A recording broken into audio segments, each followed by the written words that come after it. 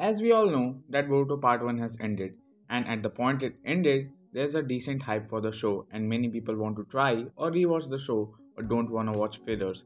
But the main question is, as there is a list on internet, then why am I making this video? Well, the answer is there are big flaws in the list, and so I'm here to make everything crystal clear for everyone. Either it is your first time watching the show or you wanna give it a rewatch before part 2. So let's not waste each other time and begin this video. Well, you don't have to watch episode 1 of the show. Yeah, I'm not kidding. All you need to watch is a timeskip teaser before the intro in episode 1, and later on the episode is a filler, so trust me, it won't matter if you watch it or skip it. Then there is an episode 18 about Naruto becoming Hokage, and it isn't from the main canon but a OVA.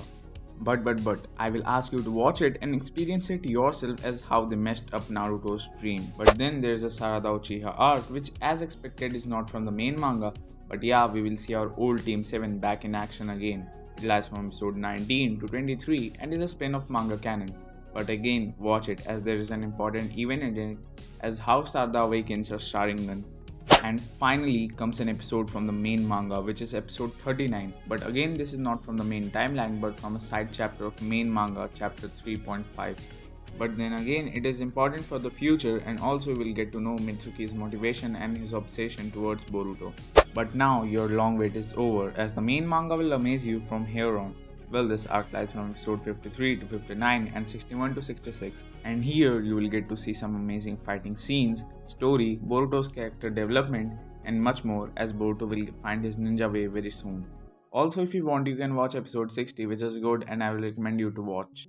But also, if you don't want to watch so many episodes, you can just watch a movie, Boruto Naruto the movie, which will cover everything in 1 hour 40 minutes perfectly. But then comes a very long chain of fillers. And so you have to watch from episode 148 to 151, and yeah, episode 148 and 149 aren't good, but at the end of episode 151 will be insane for sure, as you will know about Karma and Kara a bit. So now you are hyped for upcoming arcs and they will meet your expectations for sure. There's an O arc from episode 181 to 189 and it has a very good action sequence, animation, and at the end of the arc is something you will probably like. Then leave episode 190 and 191 as they are fillers, but again start your journey from episode 192 to 208. And this is the arc where you will know more, or I should say everything about Kawaki and Kara. There are also many things you will learn about Otsutsukis, and yeah, there are some epic fight in this show. Then again leave an episode that is 209 and watch from 210 to 220 without leaving an episode in between. Here we will get to see another Otsutsuki in the show, and man, that guy is really dope. And after watching this arc, there is a high possibility that you are gonna fall for Boruto. But again, this is not the end, as after knowing everything about Karma, things are gonna get crazier more and more. But then again the chain of filler begins. But I'm your savior, and so do a subscribe. So again, talking about the video, there are manga canons again from episode 282 to 286, which is Sasuke Retsuden, but that is from a spin-off manga and it has no investment in the future story.